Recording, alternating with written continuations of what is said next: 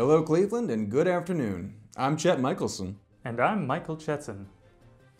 Our top story tonight, meet Barksley, the heroic dog that almost stopped Charles Manson. But first, reports are coming in that the moon, or night sun, is currently out in daytime. To get some answers, we're going to go live to our meteorologist in the field, Dan. Dan? You guys see this shit? The moon is just f***ing out in the goddamn daytime. I am losing it. Thank you, Dan. Do you have any idea what might be going on specifically? It's not even nighttime, you guys. It is fully 3:12 p.m., just straight up afternoon time, and the moon is out. Are you sure it's not the sun? No, I know what the f***ing sun is, Michael. The sun is over there, and the moon is over there at the same time. They are looking at each other. They're not even supposed to know that the other one exists. This is illegal. Dan, do you have any advice for our viewers at home? I would urge all of you to stay indoors and go ahead and make peace with your God now. Tell your wife you love her. Hold your kids just a little tighter.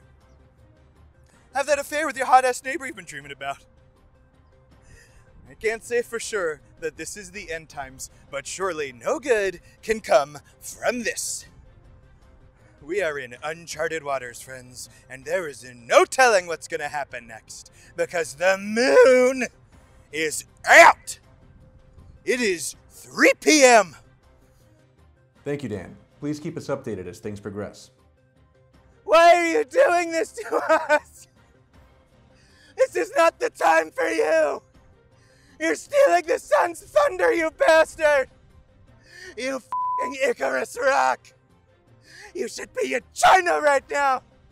It's their turn! It's their turn! Go home! Go back to the night where you belong!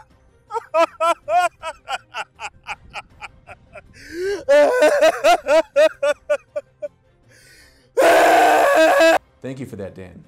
We're going to take a quick break, but when we come back, meet Bubbles, the elderly clown who's been bringing joy to children for 45 years. Her funeral service will be held Wednesday at St. John's Memorial on 3rd. I'm Chet Michelson. And I'm Michael Chetson. We'll be right back.